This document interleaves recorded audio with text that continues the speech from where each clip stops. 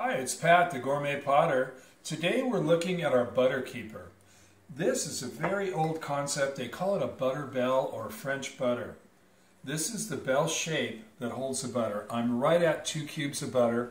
We soften the butter for a few seconds in the microwave, paddle it in with a rubber spatula. You want to fill it about 1/3 of the way with distilled water or bottled water. When you're not spreading the butter, it stays right on your counter and you've got soft, spreadable butter. When you are spreading, you can lay your butter knife right on the lip and pass it around the table. These do go in the dishwasher. We recommend doing that when you change out the butter.